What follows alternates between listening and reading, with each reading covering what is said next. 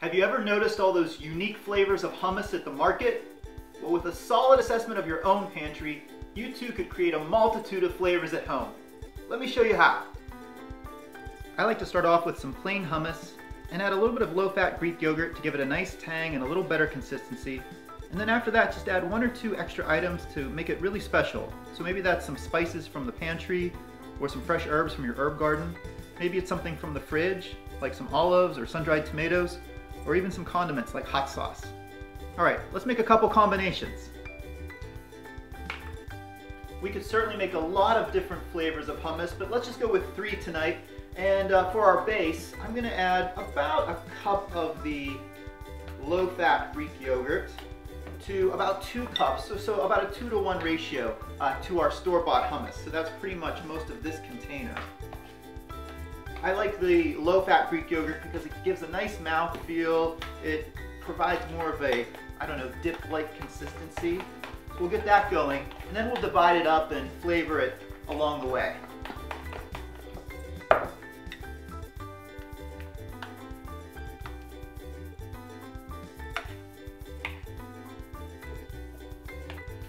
Okay, we've divided our hummus out fairly evenly, and for our first flavor, I'm going to keep it fresh. So I just picked these chives, the first of this season, and I'm just going to give them a snip in, maybe about a tablespoon or so, depending on how much you like it.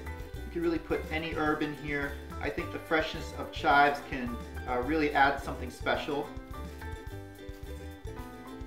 Looks really good. You know, to that, maybe just a little bit of salt and pepper, again, to pump up the flavors. Give that a stir. And first pumped up hummus, done. Let's move on to another one.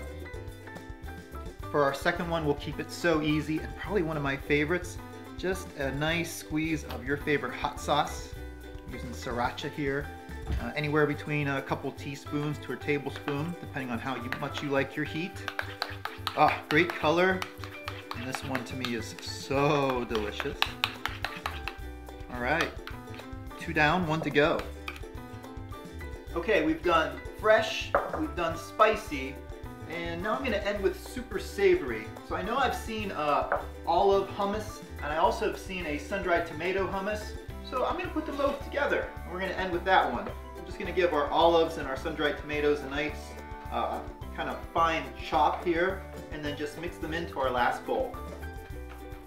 Oh, looks really, really good.